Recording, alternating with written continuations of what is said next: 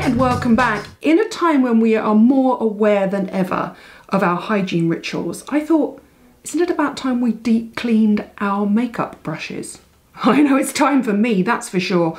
Here are the makeup brushes I most commonly use. I've got some other ones here, and I'm going to look at different ways, the quickest and simplest ways to deep clean your makeup brushes.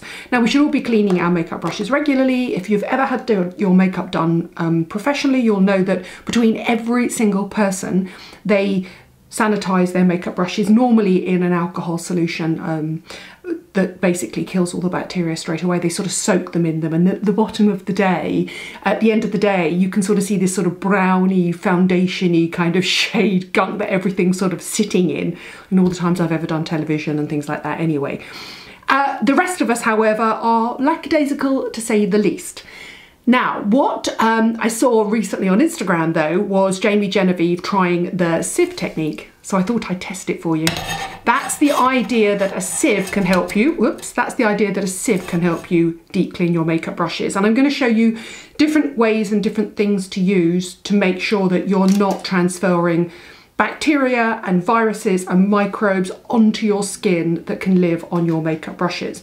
And actually, one of the most common questions I get is people with perioral dermatitis or with dermatitis around their eyes saying to me, what's causing it? What's suddenly making it flare up? And the most common thing I reply is by saying, when was the last time you cleansed your makeup brushes? Or when was the last time you cleansed the sponge on the end of your inbuilt sponge applicator concealer? And more often than not, that's the cause. So basically, they've probably just gone in under their nose, picked up a bit of bacteria, and then basically spread it around up onto the rest of their face. It's a really, really easy thing to do, even if you don't share your makeup brushes. So let's get back to why and how we should be clearing our makeup brushes and cleaning our makeup brushes. I've got a few things to hand here. If you want to clean along with me, you can press pause. I've got all anti-bac stuff. However, let's be honest here, I've got the Complete Carex anti-bac hand gel, and then I've got a Sainsbury's anti-bac washing up liquid here. These things only really work. I happen to have them around the house. I've got cats, so I'm very careful about washing my hands and washing up their areas and stuff like that. These things don't really work unless you leave them in contact with the thing you're cleaning for a fair amount of time. Now, that doesn't, you're never going to leave them on your hands for 5 minutes at a time or 2 or 3 minutes at a time, probably. Well, not outside of today's regulations about cleaning your hands for 2 minutes, but they're really great for brushes, and I'm going to show you how. So let's start off by saying, traditionally, the way you clean your makeup brushes, and the easiest way to clean your makeup brushes is with a traditional bar of white soap. And I say a bar of white soap simply because, and you'll need a running tap water here, which I obviously can't show you, is the white soap will show you how clean your brush is as you keep cleaning it. So perfect case in point, let's have a look at something. Let's grab something that's pretty muzzy here. And actually I'm going to start with the most common makeup brush I use, which is the IT Cosmetics double-ending one. And it's probably filthy. So I use that to apply my foundation and that to blend my concealer. And if you just dip it in the water, right, I'll show you how dirty it is, because if you do that, then what will start to happen is your soap will turn that colour. Look, isn't that disgusting? That's all the old foundation. Now that bar of soap there, you can tell how often I actually get in the bath. That's the one I normally have by the side of my bath, i.e. not very often. That is a L'Occitane, I think it's the goat milk one. Anyway, look at that, it's disgusting.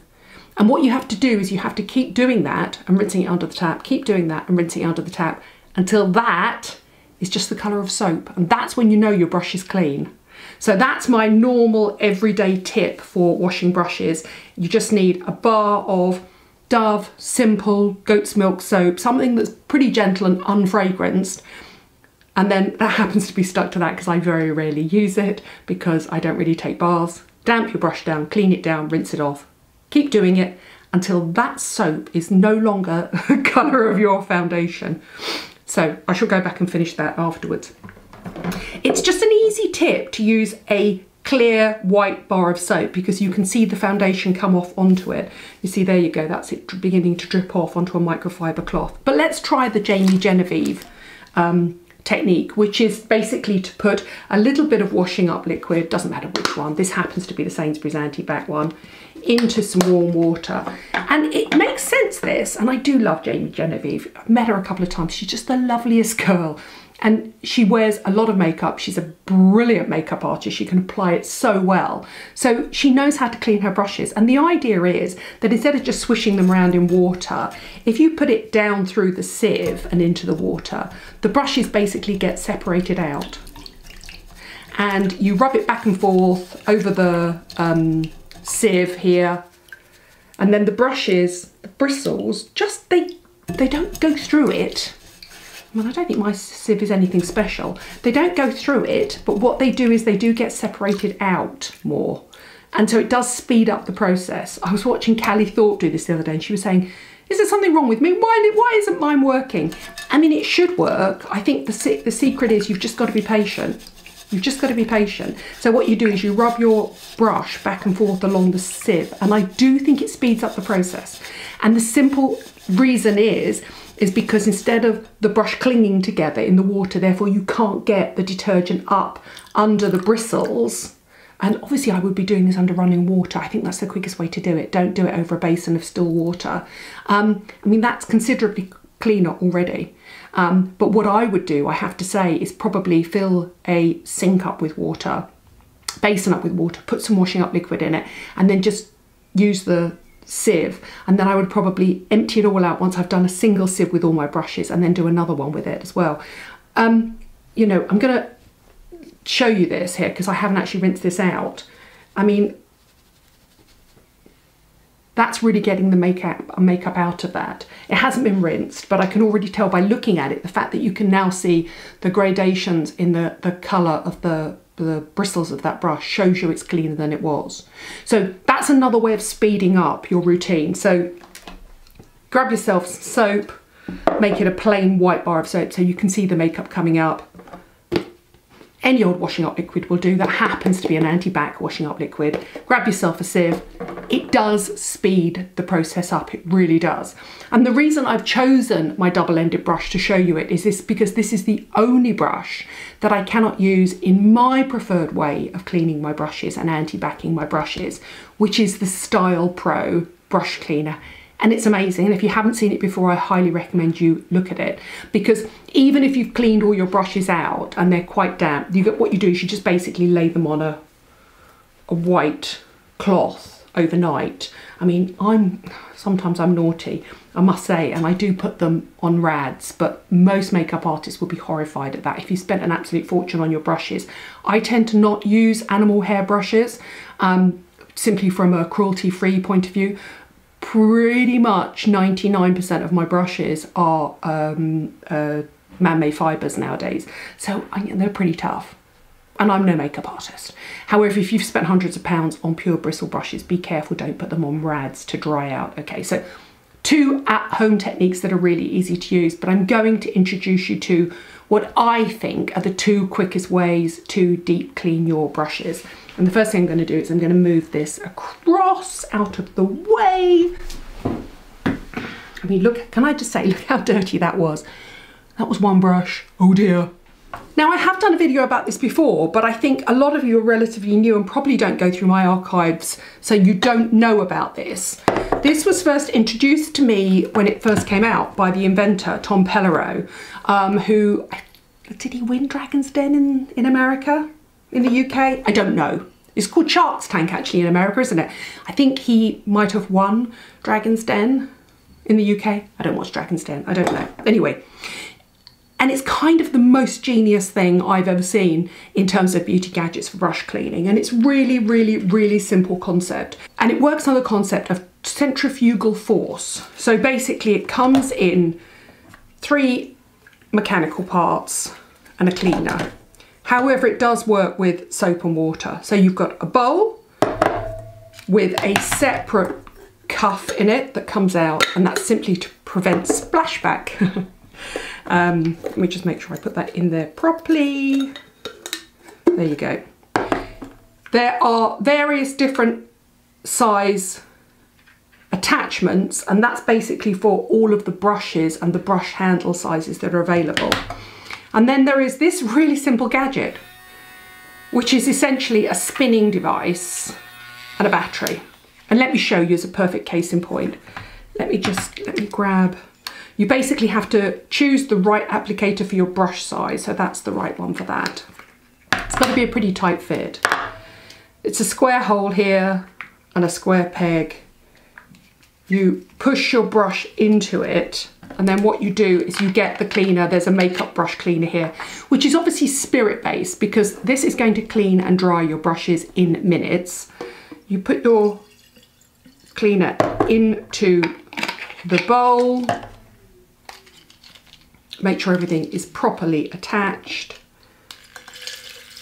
and you spin.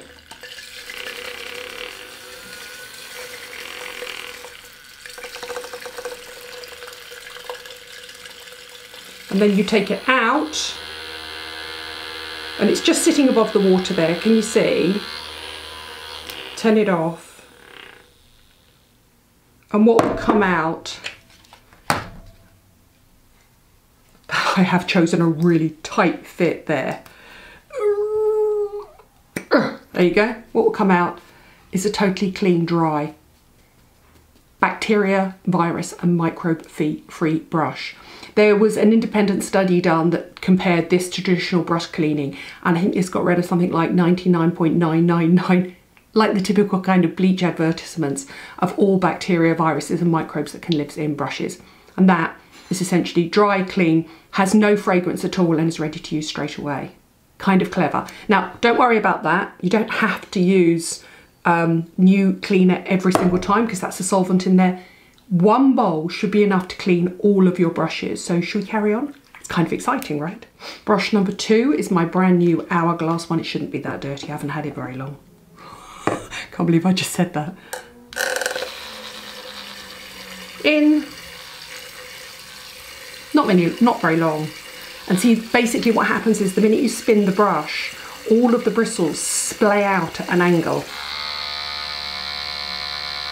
In fact, I'm going to hold it up and I'm going to show you once it's dried off. There you go, look. Can you see what happens? The bristles flatten out.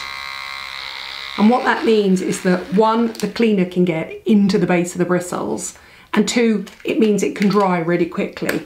There you go, brush number 2, clean. Hello, Yogi Bear, you're going to come in and see me? You're going to come in? Do you want to take part? Come on then, let me come. Let's see if I can get Yogi to take part. No taking part. And now you'll see the reason why I didn't clean that with this, because you can't. The only thing that cannot work with this is double-ended brushes. Ironic that the 2 most common brushes I use are double-ended ones. You basically just have to be really careful about matching the right brush end to the right holder. Look, they come in lots of different sizes. There's even one that's absolutely huge, and I've never seen a brush that large before. The only ones you have to be careful of is these ones. These lovely Real Technique super fine ended ones. They're lovely, but they're harder to put in to into the base. Right, there you go. This is my other most used brush. Somebody said to me, would you go through all your brushes? And actually that's a really good idea. I really need to go through my brushes. I love this brush. This is the Elizabeth Arden. I've never seen anything else like it. This is their mineral powder brush, but I use it to apply, look at that. I use it to apply all my powders. It's a brilliant one for buffing out blusher, buffing out bronzer, but also just basically buffing away excess setting powders. It's really good. It's a great brush.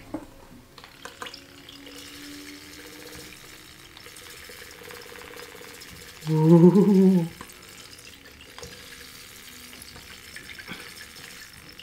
And because it's such a big head, I want to make sure it's completely and utterly in the solvent.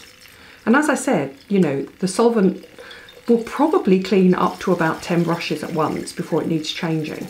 And you can buy replacement solvent. So once you've bought the kit, don't panic. That is a big brush for it to take. Don't panic. You can buy more solvent. It's not that much actually. Anyway, it's a game changer, it really is. More importantly, it's fun. So you can get your children involved. You don't have to use the solvent, by the way. You can use a little bit of fairy liquid, washing liquid, anything, any of those Carex or anti-bac ones. You can use that just with water. It'll foam up slightly, obviously, as you spin the brush, but it will work just as well, I promise. There you go. One beautiful, clean anti-bac brush. One very dirty bowl of solvent. Now, there's also a head for all of the angle-ended Real Techniques brushes, and it looks like that. So it's basically a flexible, so it takes those diamond edges in. And the important thing about that is it will take all of those Real Techniques shaped brushes, the unusual ones, at the end.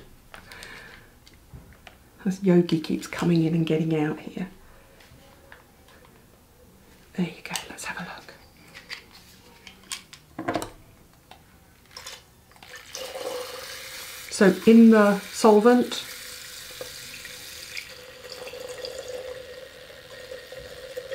out the solvent. It's really that quick, it really is.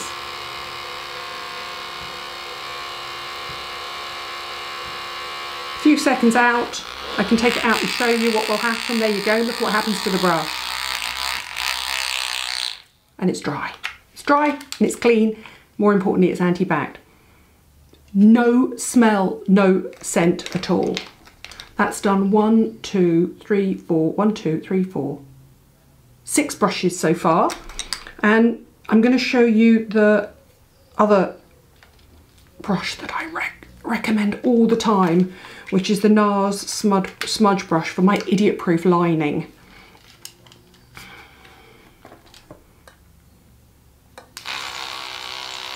So easy to put the small brushes in, it really is.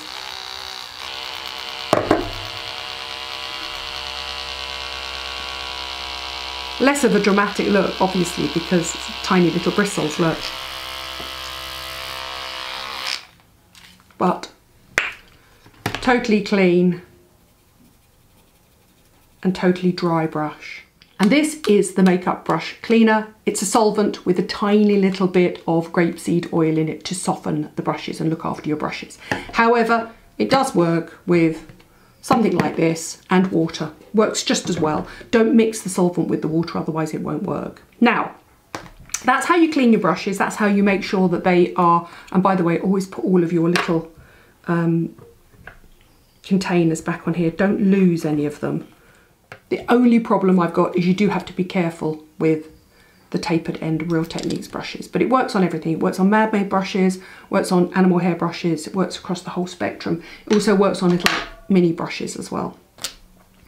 Now, the other thing that you need to do is, and I can't believe anybody ever talks about this, and nobody ever talks about this, is nobody ever talks about cleaning these. I know I do endlessly.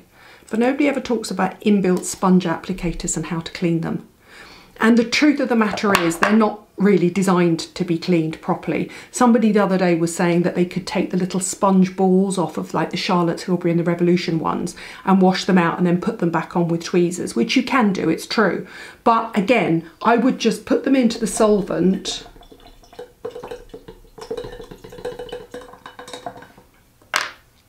and then I would wipe them out on a microfiber cloth. Keep dipping, keep wiping until it's clear. It doesn't actually take that long, and it's well worth doing. It's well worth getting some makeup cleaner from a makeup store because look, they are supposed to be clear like that, and every so often you need to do it, especially if you suffer from perioral dermatitis and you're using the same thing around here, the same applicator as around your eyes. That's how bacteria spreads, via your applicator, so it doesn't take very long. The other thing you can do is get an anti-bac spray. Not that you'll be able to get any of this now. Maybe you should be able to get this back online now. This is Clinicet, which is a spray that can be sprayed directly onto skin pre and post treatments. So you often find it in dermatologists and facialists if they're doing extractions or they're doing Milia or they're doing Botox. Anyway, it's absolutely brilliant. It's totally safe. Totally healthy to use on the skin, but it will anti-bac your brushes too. So once you've cleaned your brush, I mean, that's been cleaned in a solvent. You could have cleaned that in water and soap. You can spray as well. Leave that to dry, stick it back in. Same with this one. That's my Laura Mercier one. Thank heavens for microfiber cloths, eh? In the solvent, squeeze it out. You don't have to do it very often. I mean, if you're going through your concealer, then, you know, you might end up getting to the bottom of your concealer and never doing it. But I'm telling you, if you suffer from spots, if you suffer from perioral dermatitis, if you suddenly find your eyelids sore, red and cracking, and you can't quite work out why, you haven't used anything unusual, the chances are you're using an inbuilt applicator concealer, and that the inbuilt applicator is not clean enough. There you go, look. Clean again. Spray.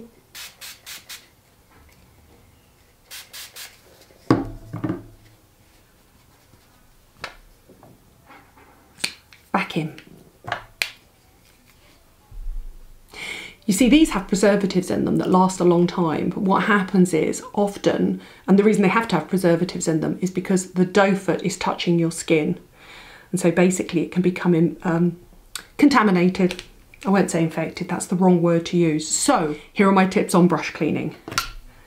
The most basic thing to use is a solid bar of white soap, preferably unfragranced. This is the L'Occitane goat's milk soap, the super fatted soap, but you could use Dove, you could use Simple, any of those. Basically you rub your brushes against them while they're wet, rinse, rub, rinse, until your soap no longer looks like that. It's really easy to do, and it's great for double-ended brushes. Tip number 2, do try the Jamie Genevieve sieve tip. It definitely works. Immerse your sieve into warm water with some sort of anti-bac. Swish it around, rub it through the sieve. The bristles won't go all the way through the sieve, but they will separate enough to get the water and the detergent up into the base of the brush, which is where you need it. Because quite often you just clean the edges, you don't clean in the base of the brush, which is where the old makeup will sit. So that will speed it up. Invest in a STYLPRO. It works.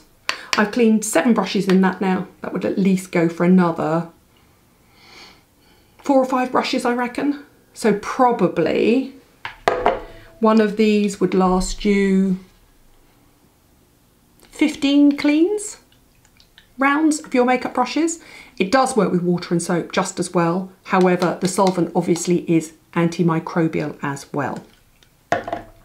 Think about getting an anti-bac spray. Something like Clinisept is a perfect case in point, because it will automatically make it easier for you to spray down brushes should you get a cold sore, perioral dermatitis, any outbreak of eczema or dermatitis around your eyes.